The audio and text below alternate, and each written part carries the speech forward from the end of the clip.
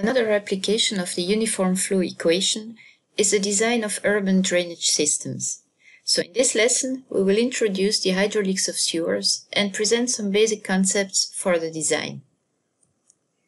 Sewers generally have a closed cross-section and are placed below the ground level. The cross-section can be rectangular, circular, ovoid, or any shape. One common feature is the fact that the flow in a sewer network is a free surface flow, not a pressurized flow, mainly to prevent the risk of leakage and contamination of the surrounding ground. So the pipe cross-section is never completely filled. We will see later that if the flow becomes pressurized, severe instabilities can occur. Let us consider the case of a circular cross-section of diameter d.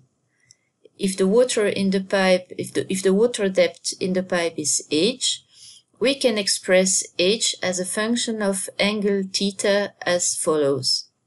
In this expression, r0 is the pipe radius. We can also express the wetted area by adding the green and yellow areas like this. And finally, the wetted perimeter P, highlighted in red here, can also be expressed as a function of theta.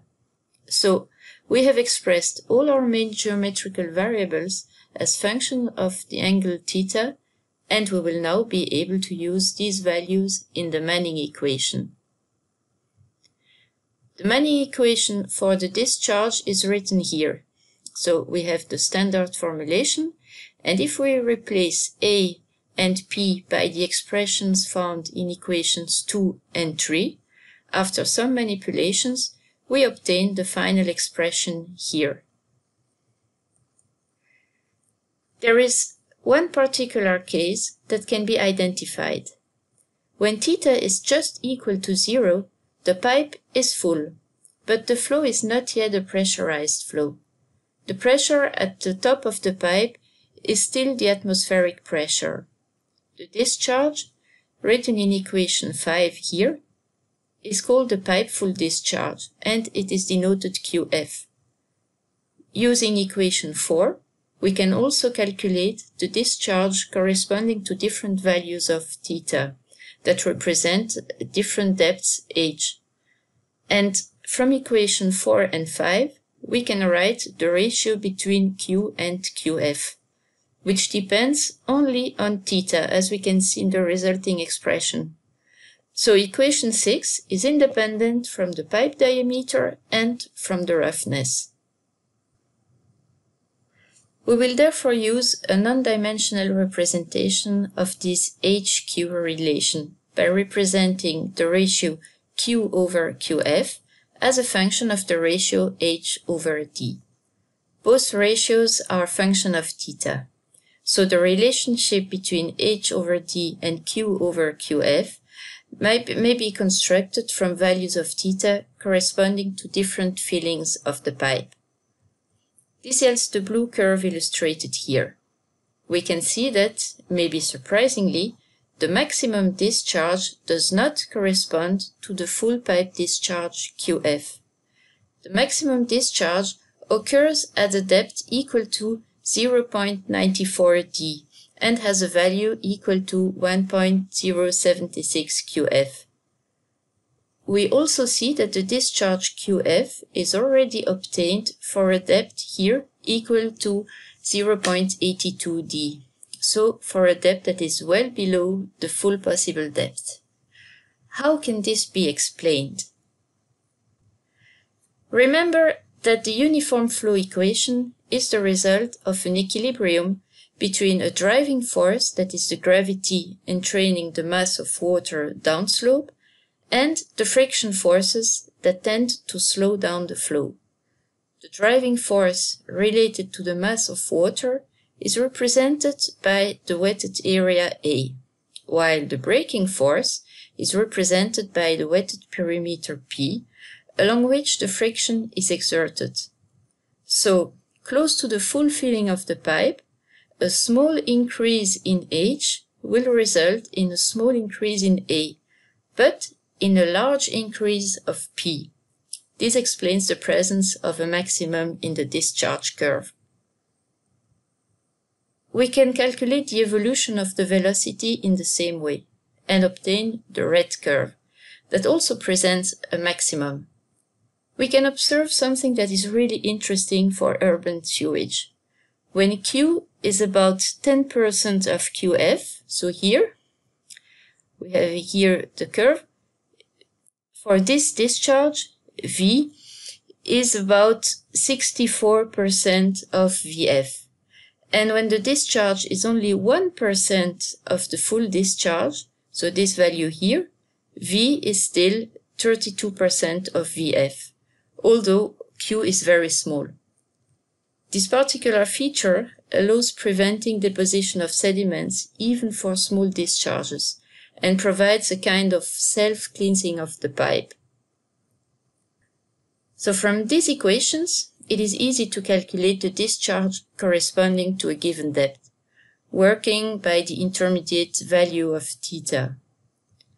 A more complex problem is to calculate the uniform depth corresponding to a given discharge. To this end, we will isolate the highest power of theta to write this equation here, that will be then solved by iterations.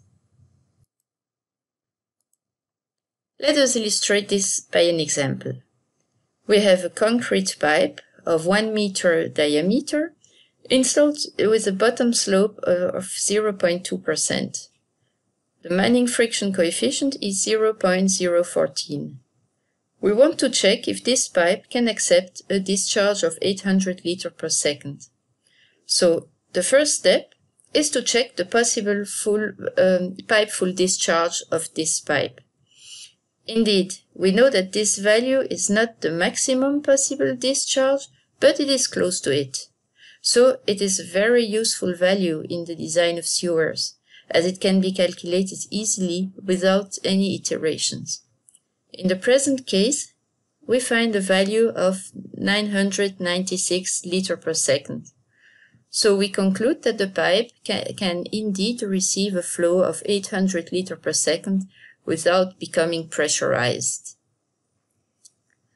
The next step is to determine the depth at which the flow will establish itself for the discharge of 800 liters per second.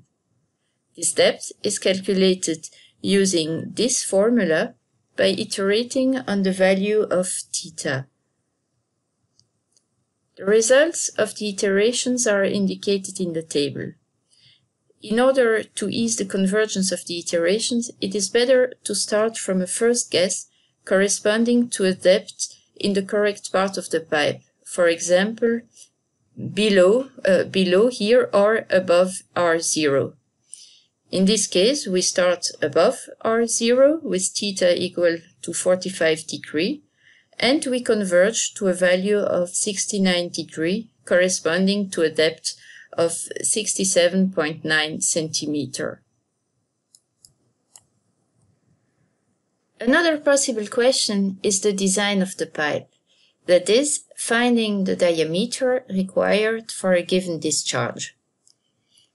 Again, we start with the pipe full discharge equation that will provide a value of the radius that is on the side of the security, as we know that larger discharges are still possible.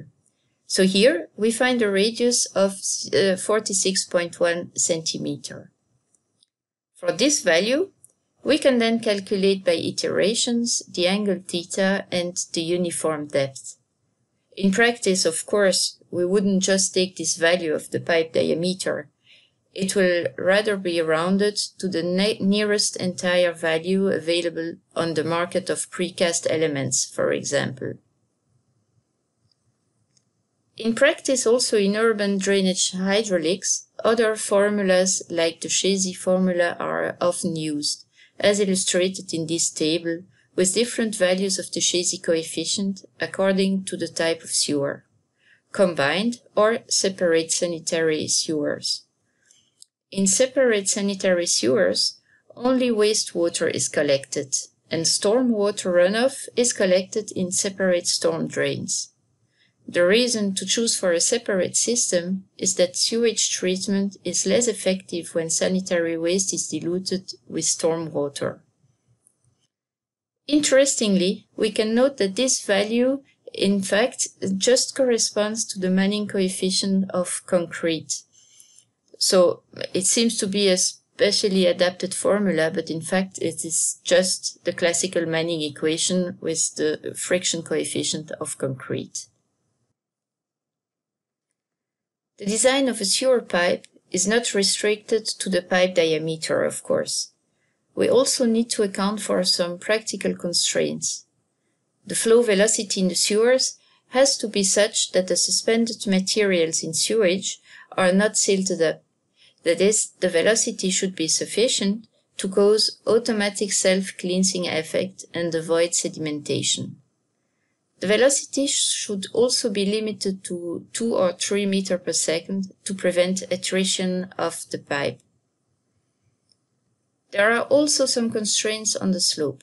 If it's too small, it will be impossible to install the pipe with a sufficient accuracy. But if it is too large, it might induce excessive excavation costs. Then, a minimum diameter is required to avoid obstruction by larger objects that might end up in the pipe. Finally, inspection manholes should be installed every 10 to 35 meters on average. These also allow an adjustment of the pipe slope to the ground or street level. The manholes are also locations where a possible overpressure can be dissipated.